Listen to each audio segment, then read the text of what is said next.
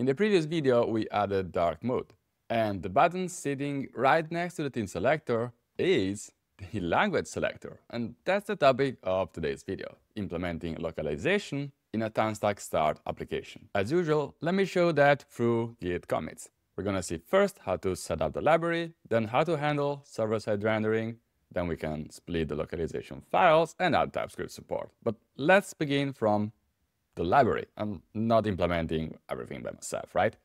And this is probably one of the most popular library in the JavaScript ecosystem. So i18next with the reactive wrapper and also the language detector. We're gonna see that in a second. And right after installing these three packages, the first thing you're probably gonna do is to create the actual configuration file. So we're here, I set it inside source lib i18n.ts. And this is, for the very first example, my localization strings, so in English and another language that, unsurprisingly, I picked Italian. So let's have a look at the very minimal configuration you need to make it work, and then you can expand on all the other million features this library has. But first of all, let's make sure to init the React utility functions, as the library is really JavaScript framework agnostic. If you're using on React or any other framework, there's usually this extra step to do. And here you can also notice that I've got this language detector. What language detector does is basically you don't have to worry about detecting the language, storing it manually on the cookie, on localhost, on anywhere you want. This library takes care of that. But in this case, since TanStack Start has server-side rendering, you might want to use the cookie. And the reason is as simple as your server has to know the language when it first rendered. And the most common way of doing that is through a cookie. But the good news is that through language detector, you almost don't have to do anything else. The only thing you have to specifically take care of is to read the cookie during server-side rendering. I think there's already a hint here. The language detector works on the browser, but if you have server-side rendering, you need this tiny extra step. But it is as simple as reading the cookie and setting the language. And where do I do that? And the answer is inside our before load of our root component. I'm also making sure that the user is authenticated. And here I just added also this function. I could promise.all, but this is really fast anyway. The relevant thing here is that if I comment this line, so we're not setting up manually during server-side rendering, and I go on the browser, this is what happens. If I'm on the default language, that is English, I can refresh the page, and that's fine, other than this button enabling, but the language is perfectly fine. But if I go on any other language that is not the default language, and I refresh the page, I get an hydration error. And the reason is that the server didn't know the language, so it fell back on English. It rendered the page in English, but then as soon as the page hits the browser, the language detector kicks in and says, hey, there's Italian selected, so I should change the language. You see that text flickering and hydration error, and everything explodes. So this is why you must do something like that, to make sure that the server knows the language. And here's a nice trick. We're on TanStack Start. We can use Isomorphic function that runs differently on the server and on the client. This import is from TanStack React Start. But here, as you can see, there's only .server. I want to set the SSR language only the first time when this runs on the server. So this is the function that gets executed on the server, and this is actually the function that gets executed on the client. That is literally nothing. That's the entire goal of this thing. You can have different behaviors if you want, or you can have no behavior at all, either on the server or on the client.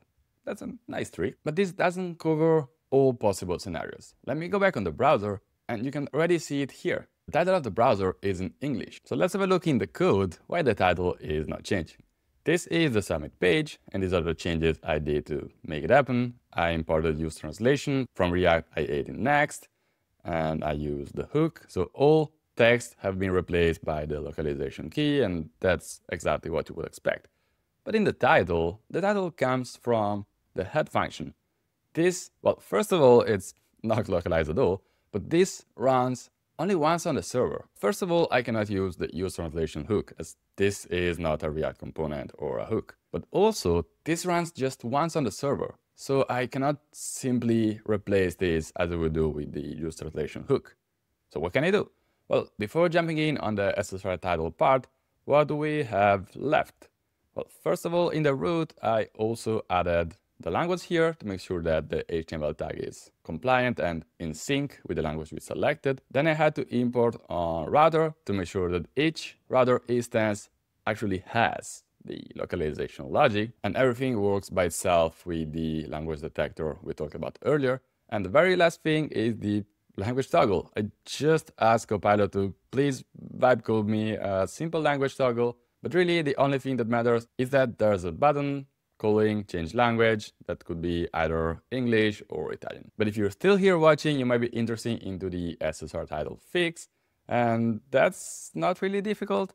The idea is that, first of all, Submit has to take localization somehow, right? And here I can import the localization object and get access to the translation function. With that, I can pass the localization key, which is replaced with the actual value. But this doesn't solve the problem of head not rerunning. So what can we do? In the root, I added an extra function that is a use effect actually, that listens to language changes, and every time a language change, the router gets invalidated. Which means that if the language changes, the router executes again so that this function returns the proper string of the new selected language. So if I now go on the browser, you see the title is in Italian, I change to English, and the title goes back in English.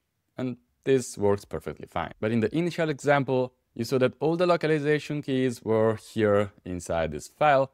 This is not really ideal, so the common approach everyone uses and works perfectly fine on TanStack Start is to get rid of the localizations here and move them somewhere else. For example, some separate JSON files in another folder. Now, if you have the localization coming from somewhere else, from another server, you cannot do what I'm gonna show you with Typescript. But if you have the luxury of having the JSON files or all the keys here in the same repository, let me go on the next commit and show you a nice trick. I check out this one, so now I'm on the head of my main, and by simply adding this file, there's really nothing else. You can configure to have even more features, but again, there's the minimal, perfectly working setup. I can extend the interface of the library and say that this is the default namespace, that is exactly the one that I defined here, translation, that also the default, you can have more than one. And also the resources are type of translation, with translation being exactly that JSON file with all my localization key. And what you can do with that, well, if I go on submit here and I input a wrong value, you're gonna see Typescript complaining, hey, this is not an assignable parameter. This string doesn't exist. And obviously, if you go with an empty string, you have autocomplete with all the possible values.